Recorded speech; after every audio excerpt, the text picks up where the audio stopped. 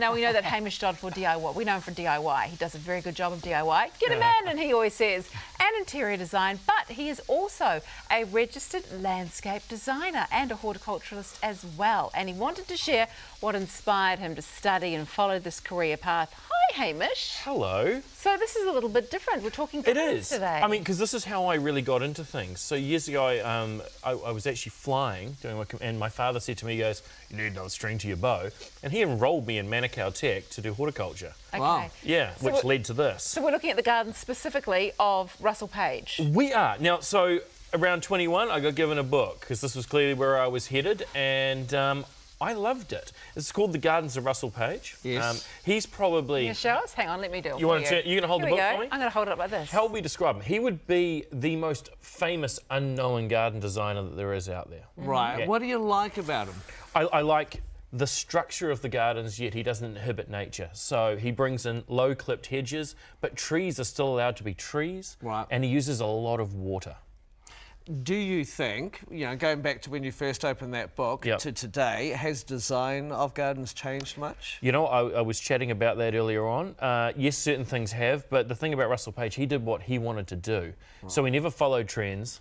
He built gardens he liked. Allow me to show you some little pictures, Where's shall I? he from, though, first? Well, he's from England. Okay. Sadly, he passed in 1985, but he basically wrote the instructional books for landscape design studies. Have you had this book since 1992? This one we got from a library, because mine's in my lockup somewhere, which is, you know, basically, it's like, I don't know, the TARDIS, anyway, it's gone. Anywho, right. Show us your fancy gardens. Right, I'm going to show you what I like about Russell Page, okay? So we have things like this. Now, quite simply, he whitewashed apple tree trunks. Oh, that looks cool. Nice and simplistic. Used to whitewash them, actually stop moths getting into them. That was the purpose for it. But I like it. It's something different you can do at home. Yeah, especially against that dark green backdrop. Yeah, so everything was designed to slightly be the opposite. Over here, we have a garden where he's reversed the paths with the grass. So the paths are underneath the trees and the grass forms your pathways. Crazy cat. I like know. that idea, though. It's simple little things. So these are not complex things that you could actually do at home in your own garden. Okay. Next page. I love post-its, don't you? How many books did you have to read, though, to understand that that was your favourite one? Well, I read this and probably another 20 or so that I went through, and I kept going back to this. He always used water. These are canals. Water does not need to be deep either. We're only allowed to have about a 400 ml pond at home for safety reasons. Right. So you can build something shallow. Most of the big English gardens had very shallow ponds. I'm not entirely sure I've got room for a canal at my house. No.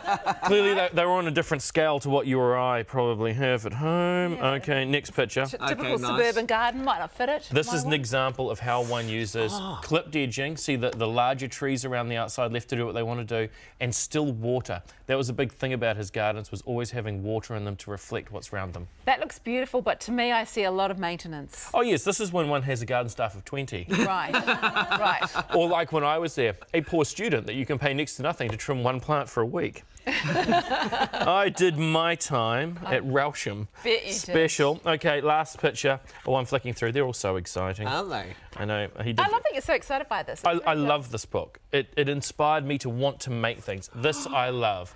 Water and trees. I want one. And in this book, this is the big selection of it. It's a simple oval pond. It's quite large, clearly. Once again, money's probably not too much of an object here. True. Sorry, better tilt it up, hadn't I? And it's the reflection of the trees. And so what you're going to do there is you're going to get seasonal change. So you're going to have the blossoms coming through, as well as the orange in the trees as the leaves turn. So it's going to always be changing as you go and sit by the pond. You know, that one there is quite reflective of, I guess, a lot of big sort of acre gardens in New Zealand. Yeah, yes, quite reflective. I mean, if you had a lifestyle block, you could obviously right.